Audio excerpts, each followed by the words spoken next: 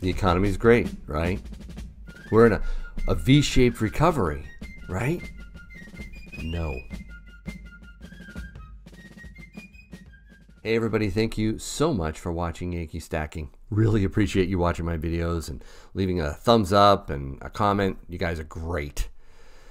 Well, we're in a recovery, right? Things are getting better, right? No, they're not. At the best, I think we're in a K-shaped recovery. Now, what do I mean by a K-shaped recovery? That's actually the newest term. You've probably heard the L-shaped recovery, the W-shaped, the V-shaped, all that kind of stuff. What is a K-shaped recovery? Well, I'll explain it to you right now. A K-shaped recovery is when the stock market is going up, but the real economy is going down. The haves are, seeing their paper wealth increase in the stock market. The have-nots, well, they're seeing their paycheck cut. Of course, the stock market frenzy that people and the haves are seeing are driven by a handful of companies. Microsoft, Apple, Amazon, Google, Facebook, Netflix, all that, right? That's what's driving the market largely. Wall Street is partying while Main Street is suffering. The vast amount of small and mid-sized companies are actually hemorrhaging money right now. Now, I've talked to my neighbors, I've talked to my friends and family, and this is what I'm hearing. I don't know if it's the same with you, but I'm hearing, I lost my job, Yankee. My pay got cut. I have reduced hours. In fact, a neighbor of mine just told me that his wife's company that she owns can't survive without another round of stimulus. She can't pay her staff. Many companies are saying, we're just making ends meet. Again, the smaller, the mid-size, not the big, massive companies that can buy back their own stock and make things look really great. And then maybe there are some that are, working white-collar jobs. They're doing fine because they can work from home. I'm working from home now full-time. I never leave this house practically. But that is the big difference, if you will, between the upper portion of the K and the lower portion of the K. GDP, however, is plummeting. And debt, it's through the freaking roof, folks. Debt is now going to blow right by our anemic national productivity as early as next year.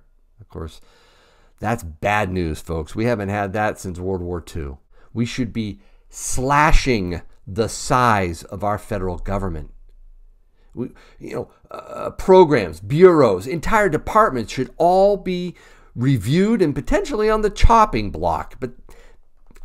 But that's not the politically expedient thing to do, right? Especially this year, an election year. Oh, no.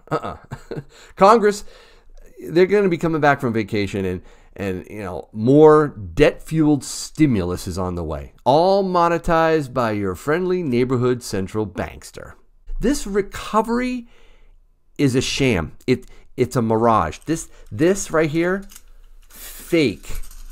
Yeah, it looks good on your monthly statements, but that's not the real economy. Even record stock market highs are only because of the cheap money that the Fed is printing. This is the reality. Now, I know some of you are going to say, whoa, Yankee. Unemployment for August, it dropped more than expected. It's only 8.4%. Yes. Non-farm payroll increased by 1.37 million. Oh, by the way, that included over 250,000 temporary census workers, but we won't talk about that. No, it's all good, right? we're at 8.4%. 8.4%. That used to be horrible, but not now. No, pundits think that's great. They think this is a sign that everything is awesome. What do I say to that? An increase in employment was to be expected. It was obvious that what happened during the shutdown was going to reverse some. right? Especially when the PPP, the payroll protection plan, ended and the federal loan became a federal grant as soon as the employers took back their furloughed or laid off workers. Temporarily, potentially, right? So, yeah, when you're in the toilet, grabbing the rim of the bowl is to be expected. But the water's still swirling, folks, and I think we are going down the drain soon. Why?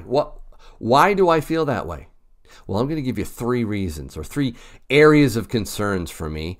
There's a lot more than 3, but that I don't want this video to go on forever. So I'm going to just give you 3. And the first one is back on the whole jobs topic. But this time, I'm going to talk about jobs that are permanently gone. The number of people in the U.S. seeing permanent job losses rose to 3.4 million. Guys, that's up 500,000. That's the highest level since 2013. These are the real jobs that drive our economy. And you know what? I think we're going to blow the top off that stat from the global financial crisis. I think we're going even higher. Remember, unemployment is usually a lagging indicator. We see it later on. And I think that what's coming is going to be very similar to what happened for 2+ years after the last crisis. So that's the first reason, permanent job loss. The second is China. Okay, now this could be nothing more than financial saber rattling, right? We've heard them, threaten this before, and they're just blowing smoke. But guys, I think one day they're going to be serious about dumping our treasuries. They're the second largest holder of our government debt. And I think they're going to play the ultimate game of monetary chicken with us one day and refuse to swerve. Would they get hurt along with us? Sure they would. But unlike many Keynesian crazies who think that debt is actually a good thing, I believe that we, Americans, would be obliterated. See, China is the creditor nation. They make stuff. We don't. And they also know how to protect themselves with real money, specifically gold. Forget the official reserve numbers. That means next to nothing. Their control of mining and the imports of gold blow us away. So returning to that game of chicken metaphor, China has a gold airbag in their monetary vehicle. We don't have a seat belt. I'm not going to talk much more about China. I've done that in the past, and I know they have a lot of problems of their own, but if we ever go to war with them, we're toast.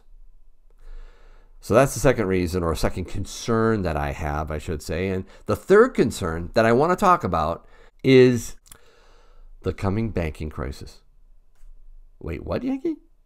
Yeah, you heard me. Banking crisis. And I don't care what the FDIC chair, Jelena McWilliams, said recently. I used to work at a bank, and I'm telling you, banks are in trouble. Check this out. First quarter earnings for banks and saving institutions plummeted 70% this year compared to Q1 2019. Second quarter was no better. And that's based on the FDIC's own data. Guys, why do you think Warren Buffett unloaded more than 1/4 of his stake in Wells Fargo and about 61% of his position in JP Morgan Chase? And I bet he's already shed a lot more banking positions since then because he's seen the risks. And those risks in the mortgage and corporate debt markets are growing rapidly. Quick history lesson, guys. Back in 2007, leading up to the meltdown of 2008, banks had loaded up on what were called collateralized debt obligations, or CDOs, high-risk financial instruments, even though at the time they appeared to be perfectly safe because they were diversified, right? Well, they weren't. Hold on. Say that again. CDO A has parts of CDO B, and CDO B has parts of CDO A, but then they both get put inside CDO C. Yeah, that one's called CDO squared. CDO of a CDO. All right? And then there's CDOs made up of the opposite side of the bet you made with your swaps. We call them synthetic CDOs. What did you synthetic CDOs? All right, let's say you have a pool of 50 million in subprime loans. How much money could be out there betting on it in your synthetic CDOs and swaps right now, tonight? Let's see, 50 million, $1 billion. What? When housing prices headed down, the CDOs, those bundled mortgages, crumbled. Lehman Brothers went bust. The Treasury Department and the Fed stepped in. That whole too big to fail thing happened. But what about now in 2020? CDOs? Pfft, that's so last decade. CLOs are hot now. Yeah, CLOs. These are the corporate debt bundles called collateralized loan obligations. Different acronym, similar crazy derivative scheme, same disaster in the making. Folks, the banks are sitting on more than $1 trillion of these crappy CLOs.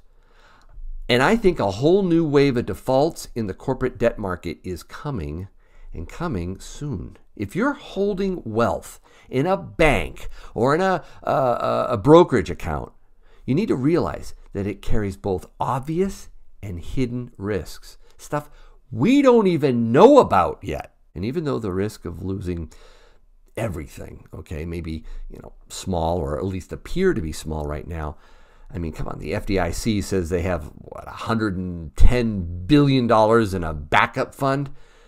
I am convinced the potential is there for a massive collapse of public banks. And I think that if you hold a savings account or a CDs or bonds across the yield curve, you're going to lose big. Systemic risk in the banking sector is real, in my opinion. Again, I'm no financial analyst, do your own research, but I am convinced personally. And because of that, I think you need some ultimate money.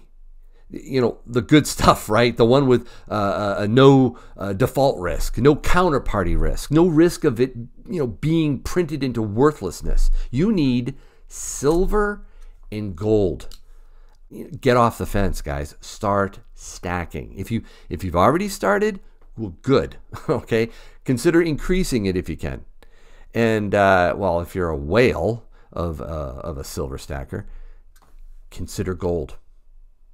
And shoot, if you have tons of both, well, good for you. Start a YouTube channel. Inspire us all.